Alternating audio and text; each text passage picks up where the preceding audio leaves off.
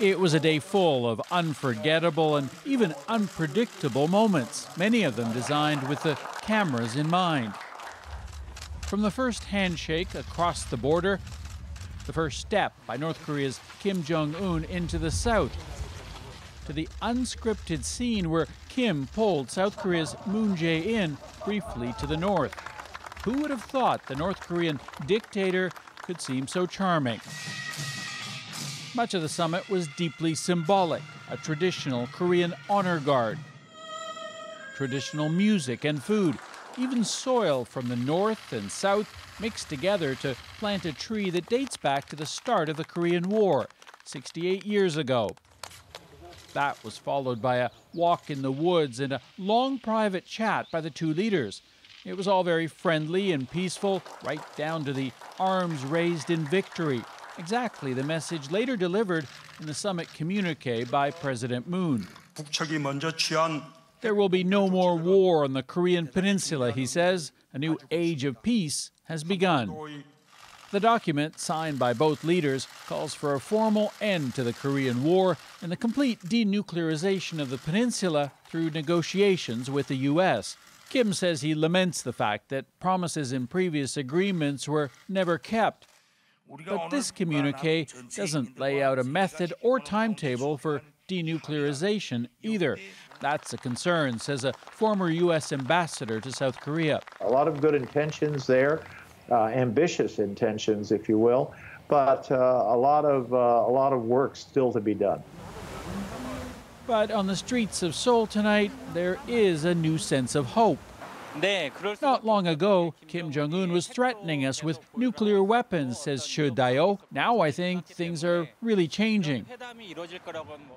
So let's talk with Sasha, joining us now from Seoul, where it's already Saturday morning. And Sasha, as you say, there is hope, clearly, but how believable is this sudden outbreak of warmth and reason? Well, that's a very good question, Andrew. On the streets of Seoul, here in South Korea, there's always been a lot of skepticism about Kim Jong-un. They don't trust him to keep his promises, just like they didn't trust his father or grandfather when they were in power. I'll give you an example. Both leaders agreed to this complete denuclearization in writing at this summit.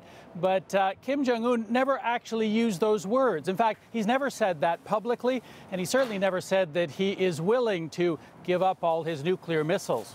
Right. And Sasha, you look at all that's transpired. I mean, a 12-hour summit, an unprecedented look at the North Korean leader, and a very different picture than we're used to.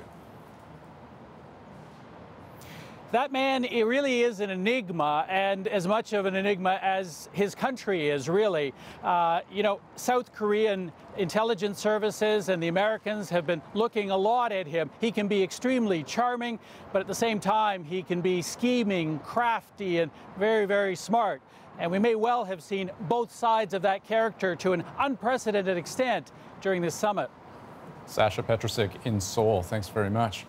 So the two Korean leaders made nice on many issues, including one that has deep personal meaning to the South Korean president himself: family reunification.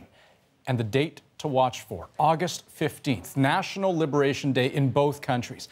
That's when families separated since the Korean War 60-plus years ago will reunite.